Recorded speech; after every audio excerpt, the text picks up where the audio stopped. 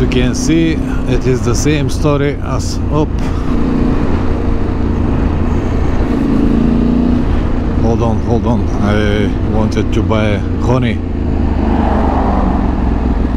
from a few hours, but everywhere they sell only big containers. Maybe here they will have small.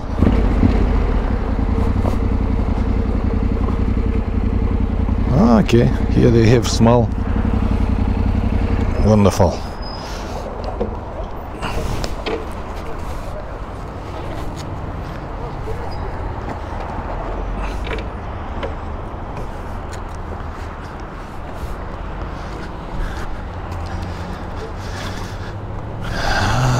Okay, this is what I need.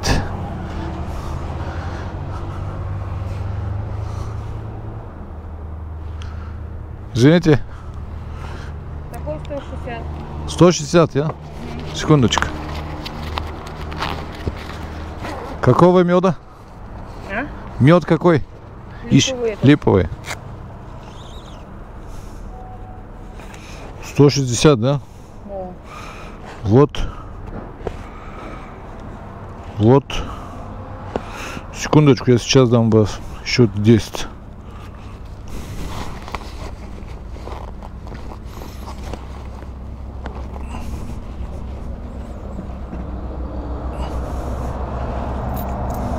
Вот. Спасибо. So, from a few hours I wanted to buy honey, but they always very big containers, and I don't want to risk with big container because it might melt, not melt, but I can damage it here in the tank bag, for example, and then everything inside will be disaster, especially when it's became so hot.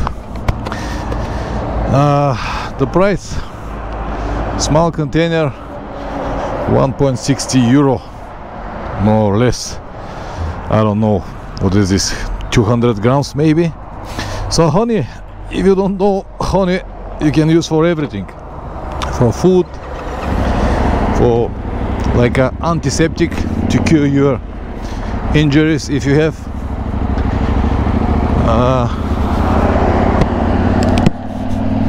It is also very good immune system booster, and I prefer to have it with me. So yeah, as you can see, the same situation, same shit, different day. As SSDD. It is 5 o'clock in the afternoon, and yesterday I moved the clock with 1 hour ahead. Today I moved it another 1 hour ahead.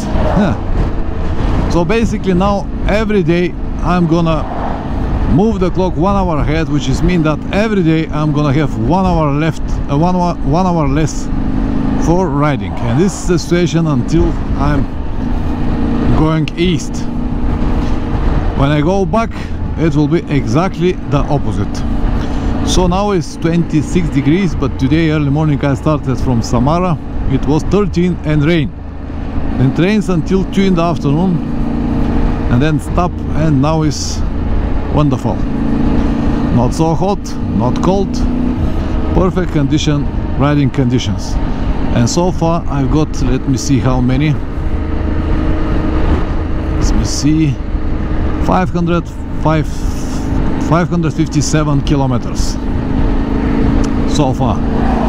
And even though I plan to ride no more than 500 per day, now I feel good. I'm not even tired yet. My health is fine, and I will ride maybe 1 more hour, maybe 2 hours, and then I'll stop. The original plan was to find a hotel in a small town named what was the name? Satka. Yeah, Satka. But then I checked the prices in Satka, and I couldn't find anything cheaper than 40-50 euros.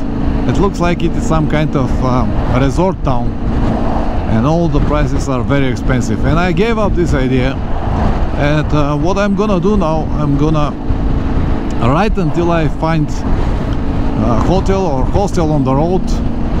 Actually so many but it was too early to stop.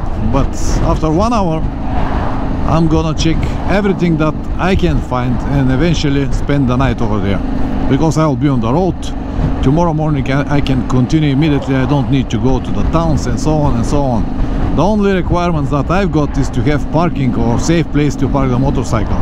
What kind of hotel, what kind of room, what kind of bed, I really don't mind, but parking is important. Yeah, so far so good, as they say.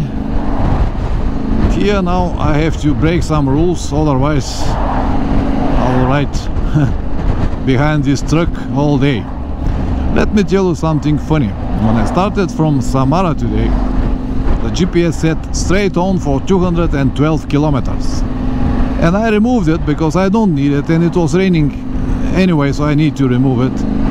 And guess what? After 220 kilometers it was a roundabout, and then I continued straight on. So far 550 kilometers straight on only. And I'm sure that until Chelyabinsk, there are more 300 kilometers, it will be only straight on. So 800 kilometers straight on, and I'm 90% sure that it is exactly the same tune Novosibirsk. So in Russia actually you don't need anything. You don't need map, you don't need GPS, you don't need telephone, anything, if you can only read the signs. They are very detailed and show you where you have to go, and the options with the roads are not that many, and that's why it's easy. But of course the signs are on Cyrillic, so you have to be able to read Cyrillic alphabet. See what is the situation. I cannot even overtake this truck because of the traffic, but now I'm gonna do it. And don't judge me for this. I know that on this line cannot overtake, but here I can. Otherwise, as I said, I'm gonna stay here forever. And it is like battle with wind, because now I can overtake 10, 12 or 20 trucks, and then what? There will be the same number ahead. For example, now when I stop for the honey, all of these trucks just got in front of me. So this is never ending battle. But it is what it is. I knew this in advance, so it's alright.